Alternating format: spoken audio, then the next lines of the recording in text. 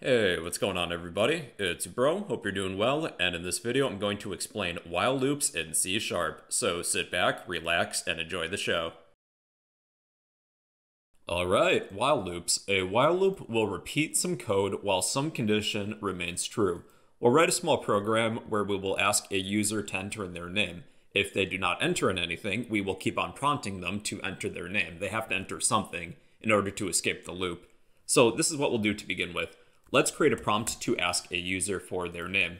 I'll use a write statement instead of a write line statement. And let's say, enter your name.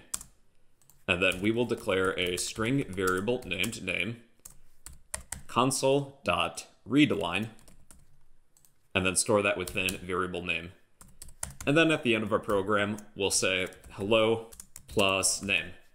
Okay, so after running this, what if a user doesn't type in anything, like they just hit enter? Hello, and then there's nothing here. So what if we try and force the user to enter in something? We can write this code within a while loop. So after we accept user input for the first time, let's check that user input, and we'll use a while loop. Our condition will be while name is equal to an empty string. We will prompt the user again to enter in something for their name. And we do not need to declare name twice. Name equals Console.ReadLine. So let's try this again. Our condition is we will continue this while loop, this section of code, as long as name equals an empty string, if they just hit enter.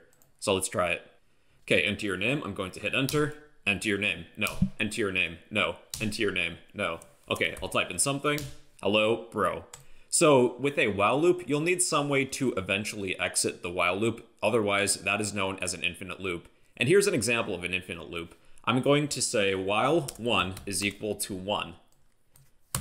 And then let's display something else such as help.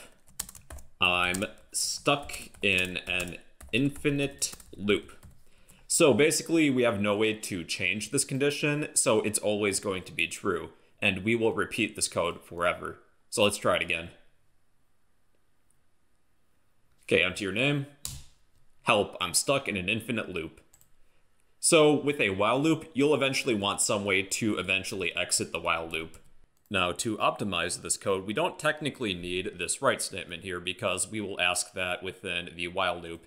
And I'm going to declare string name and assign this an empty string.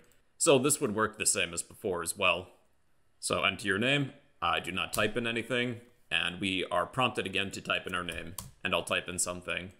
Well, okay then everybody, those are while loops. They will repeat some code while some condition remains true, and it will do so infinitely until this condition becomes false.